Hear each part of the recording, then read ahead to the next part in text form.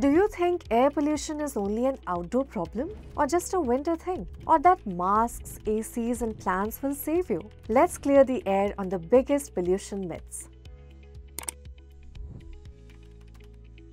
You're safe from pollution indoors. Nope.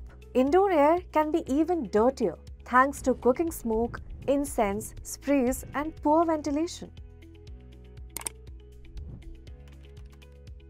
Pollution only harms your lungs. Wrong again. Fine particles enter your bloodstream and damage the heart, brain, kidneys, even immunity.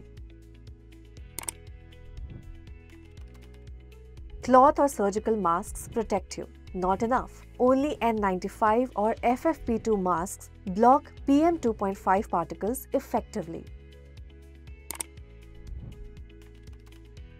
If the sky looks clear, the air must be clean. Well, invisible pollutants like PM 2.5 and ozone don't show up as smog. Check the AQI, not the skyline.